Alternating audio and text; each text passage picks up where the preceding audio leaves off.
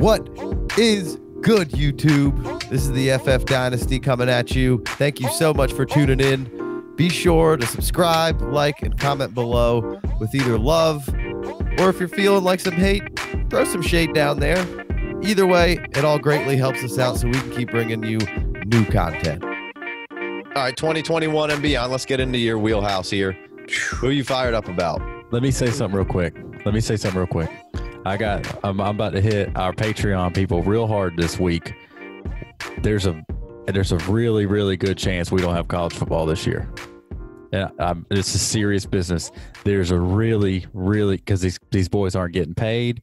How in the world are you going to put these student athletes together to blood, sweat, and tears on a football field with this virus, and you can't even you don't have any idea who's got it. We still can't test right. Blah blah blah. Obviously, there's a lot of time between now and when the kickoff needs to happen. But if they don't have college football this year, I'm about to lean on you, Ray. The Devi guys are about to be more important than ever because I'm not I am a college football fan. I work a lot of Saturdays. I'm a Gamecock fan, so it's been real easy the last couple of years to lose a little interest. It's been real easy to lose a little interest. It's been a long time since we won 11 games 3 straight years. But if we don't have college football this year, I can't wait for you to tell me who you like already because it's going to be my 2021 draft picks are going to be really hard to figure out what to do with. Are you from South Carolina? Oh, yeah. Yeah, we all live in Charleston. Oh, I was born in South Carolina, man. All right. Yep. We all live like 5 minutes from each other. We usually do this at our house with all 3 together, but obviously the circumstances right now. I was born in Orangeburg. Oh shit, yeah. That's real close. That's right down the street. I was born in, I got my grandparents live out there, so yeah, cool. I mean, I got it fucking tattooed on my arm right here, man. I was just born there, like literally. Yeah. My mom was passing through with my grandma's and I came out. Yeah, man, it's this whole 2021 thing is scary. And if there is a college season, I mean, we're just, I don't know. I don't know what's going to happen, but there's some talented ass players in 2021, man. I mean, we were joking before we got live talking about the next year's class is always better than the year before, right? Oh, well, wait till the next year. Wait till the next year, though. Right. But I said this pre-2020, like once all the declarations were going on, I was like, man, if in capital I, capital F, everybody who's 2021 eligible, if they come out, which we know some of them have no choice, like Devonta Smith, Tylan Wallace, they're all seniors, so they have to come out. Jamar Chase is going to come out because LSU receivers always come out after their junior year.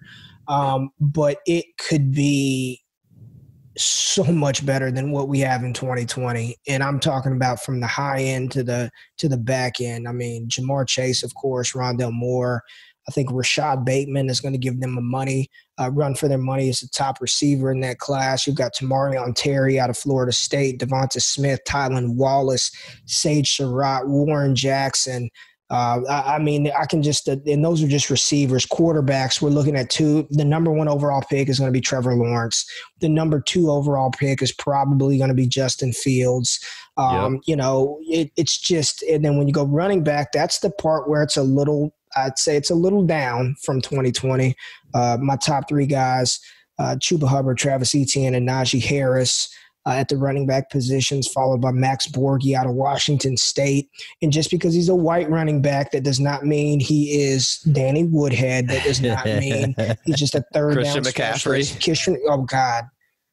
White running back, Christian McCaffrey, Danny Woodhead. Those are the comps. Black running back that's thin with dreads and wears 25 is Jamal Charles. Yeah, I mean, these physical comps, the laziest shit I've ever seen. Max Borghi is not Christian McCaffrey. He's Max Borghi, and he's damn good. But the running backs are a step down for me in 2021. But the tight ends, like we don't even have to discuss tight ends in 2020. Punt and wait till 2021. You got Pat Freiermuth out of Penn State, Kyle Pitts out of Florida, Brevin Jordan, Charlie Kohler out of Iowa State. I mean, it's going to, and I'm just talking about the offensive side of the ball. I'm really excited for 2021, but not having a college season.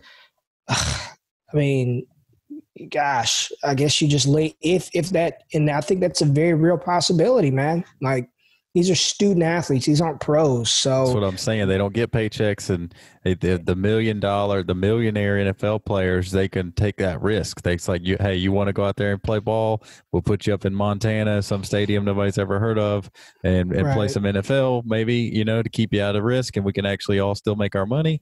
But in college, I got it less than 50-50 right now. I've really studied up on this. I've really been big on studying this virus crap, and I got it less than 50-50 having a college season.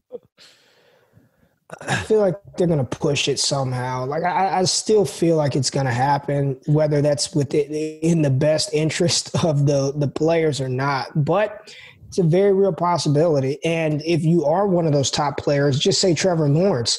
What if he's just like, I know I'm going to be the top pick. I don't want to get sick. Like, True. I'm just going to chill. Like, I'm not risking it. I'm just not. There will be players who do that. Hands down. There will be players who are like, the hell with this. Yeah, like, I've got $1 million waiting on me. I don't even know how this really works, but I heard somebody say this. It might have been one of our Patreon Dynasty leagues. Can't you still, for the supplemental draft, can't like ETN still say, oh, well, okay, there might not be college football this year. Can I go ahead and jump in the draft? I've seen a little bit of talk about how that would work. I don't know how that would work. I think like the ETNs, the Najee Harrises. I feel like the money would be so much smaller that they would be less. They would just wait a year. I would imagine. Yeah. Like, I don't know how the supplemental draft works monetarily, but like those guys are like high end picks that probably are leaving a lot of money on the table by. Yeah, that's a good point, Casey.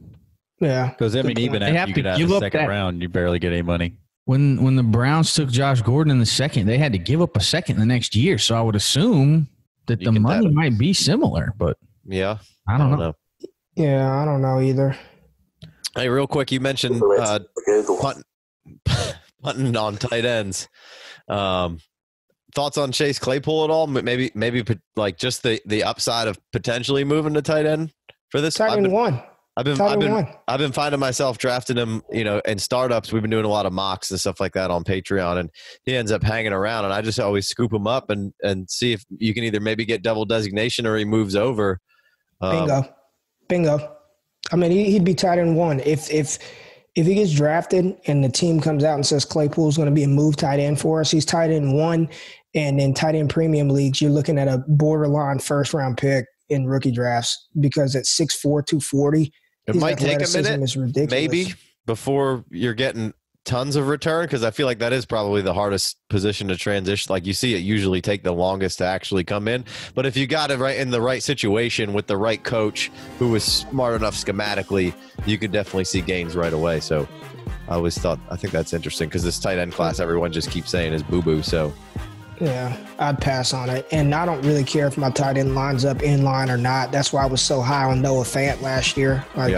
I know everybody was over TJ Hawkinson, and he may still be the better overall tight end. Maybe. But in fantasy, I don't care about that. I knew Noah Fant was an oversized wide receiver who was going to play out of the slot. And towards the end of the season, it started to click for him.